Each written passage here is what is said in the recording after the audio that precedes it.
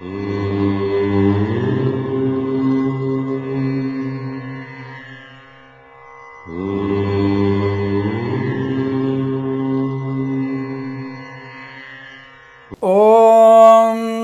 శ్రీ గురుభ్యో నమః హరి ఓం శ్రియకాంతాయ కళ్యాణ నిధయే నిధయేర్థినాం శ్రీ వెంకట నివాసాయ శ్రీనివాసాయ మంగళం మంగళం కౌసలేంద్రాయ మహనీయ గుణాత్మనే చక్రవర్తి తనూజాయ సార్వభౌమాయ మంగళం.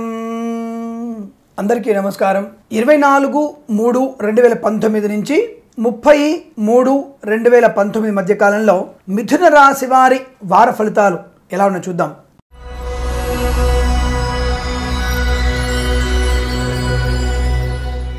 దేహ అనారోగ్యము, ప్రతికూల ప్రభావము, చికాకులు, పొంతనలేని విషయాలలో ఇతరులతే అనవసర ఆందోళన, అనవసరటువంటి వాగ్వివాదాలు, ధనం విషయంలో చేజారిపోవడము, అనేక నష్టాలు, సినిమా ప్రపంచంలో ఉన్నటువంటి వ్యక్తులకి తీవ్రమైనటువంటి పరాభవము, అవమానం పొందుకునే అవకాశం, కాంట్రాక్టర్లకి, రాజకీయ నాయకులకి లాభం, విద్యా సంబంధ విషయాల్లో పోటీ పరీక్షల్లో అద్భుతమైనటువంటి లాభాలు, అకాడమిక్ ఎడ్యుకేషన్లో కొన్ని ప్రశ్నలకి సమాధానాలు తప్పుగా రాసి ఉండడం వల్ల, తొందరపాటుతనం వల్ల, ఒకవేళ మీకు ఈ వారం లేని పరీక్షలు ఉంటే జాగ్రత్తగా నిదానంగా ఆలోచించి అటువంటి ప్రశ్నలకి సమాధానం ప్రయత్నాన్ని చేయండి. ఇక్కడ నేను చెప్పొచ్చే విషయం ఏంటి, తొందరపాటుతనము, కంగారు వల్ల మీరు విద్యా సంబంధమైన అకాడమిక్ ఎడ్యుకేషన్లో నష్టాన్ని పొందుకునే అవకాశం. ఇటువంటి నష్టాల నుంచి విముక్తి కలగడానికి శ్రీ సత్యనారాయణ స్వామి యొక్క అష్టోత్తర నామాన్ని, సరస్వతీదేవి ఆరాధనను, హయగ్రీవుడి ఉపాసన, ఈ 3 చేయడం వల్ల విద్యార్థులకు అనుకూలతలు. ఏమంటే చదువు పక్కకు పెట్టి ఈ పూజలు చేసుకొని కూర్చోంటారా?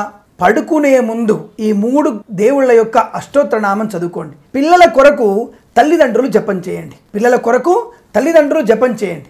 దానివల్ల ప్రయోజనాన్ని పిల్లలు పొందుకునేటువంటి అవకాశం తప్ప పరీక్షా సమయంలో పొలోమంటూ పూజలు, పునస్కారాలు, రంగురాళ్ళు, రత్నాలు, ఉంగరాలు పెట్టుకోమని ఇప్పుడు కూడా చెప్పడం లేదు.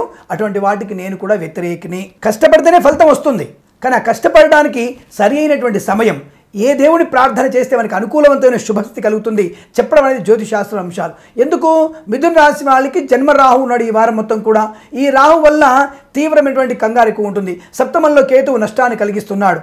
ఇలాంటివన్నీ కూడా మేము పరిశీలిస్తున్నాం కాబట్టి మీకు ఈ విషయాలు చెప్పబడుతోంది. పోటీ పరీక్షల్లో రాహు మంచివాడు, టక్క టక్క టక్క సమాధానం రాయగలుగుతారు. మీరు పెట్టినటువంటి ప్రతి ప్రశ్నకు సమాధానం పర్ఫెక్ట్గా ఉంటుంది.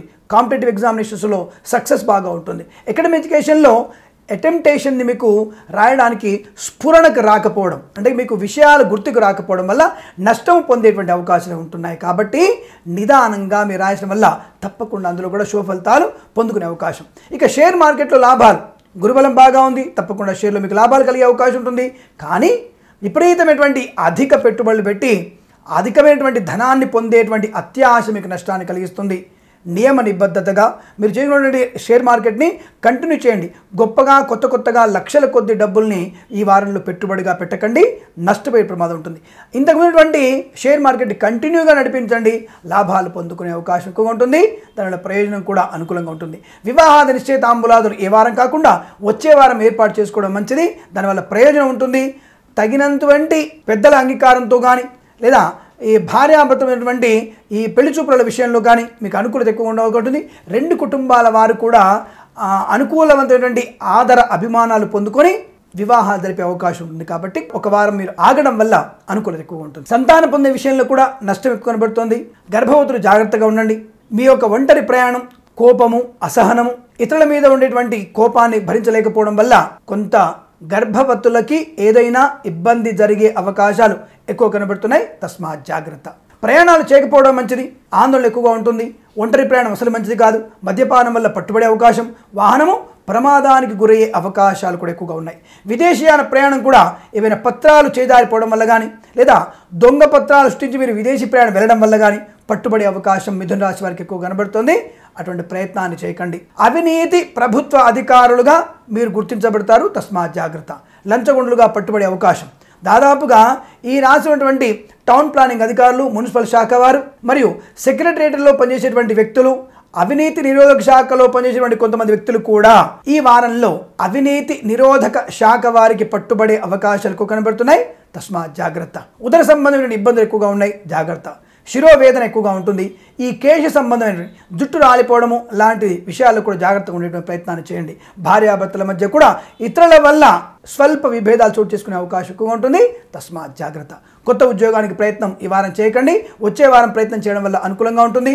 ఉన్న ఉద్యోగంలోనే అంటే టెంపరరీ ఉద్యోగం పర్మనెంట్ అయ్యే అవకాశాలు కూడా ఈ మాసంలో దాదాపు కనబడటం లేదు. వచ్చే మాసం అటువంటి విషయాల్లో అనుకూలత ఉండే అవకాశం ఉంటుంది. ఇటువంటి ప్రయత్నాన్ని చేయండి. తప్పనిసరిగా ఈ రాశివారు గురు రాహు సంబంధమైనటువంటి శనగలు మినుములు రెండు కూడా దానం చేసుకోవడం వల్ల అనుకూలవంతమైన శుభస్థితి ఏర్పడడానికి అవకాశం ఉంటుంది.